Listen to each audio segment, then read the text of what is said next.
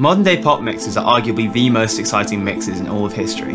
The lows are loud and punchy, the highs are breathy and present, and the mids have sort of been left behind. First of all, what does EQ actually mean? What do we mean by low end and mid-range and high end?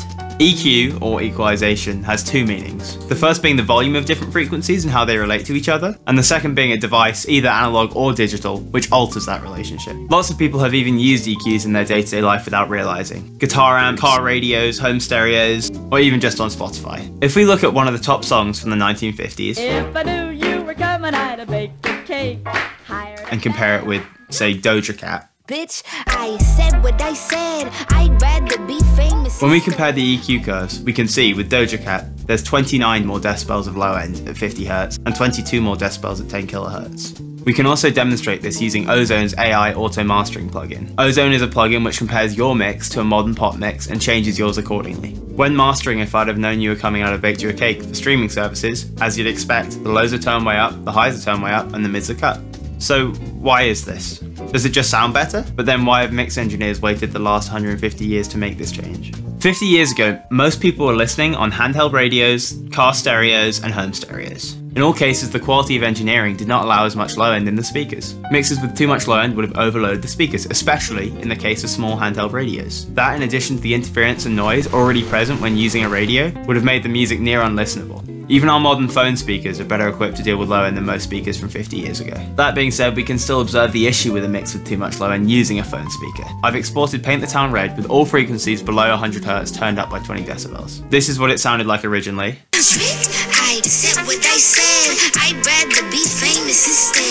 And this is what it sounds like with the boosted low end.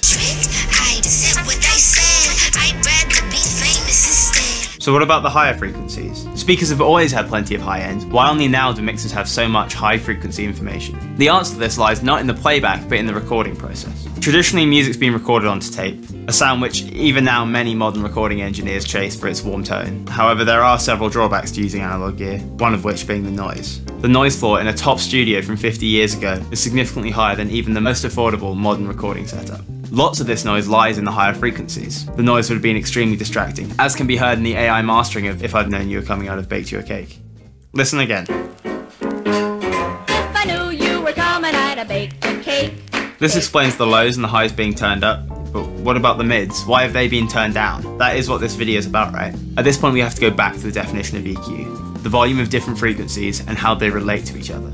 Meaning that if the low end and high end is turned up, the mix is louder. And when it's turned down to compensate for this, which all streaming services do, this in effect means the mids have been turned down. So will this trend continue?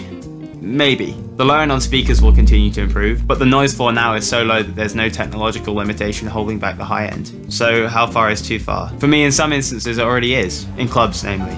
The piercing high end and the headache inducing low end is too much for me, especially if I'm not wearing earplugs. And there are lots of details in the mid-range that are lost because of it. So mixers may continue this way for a while, but they won't forever. When comparing the top songs from each year since 2000, it seems like the trend has already stopped.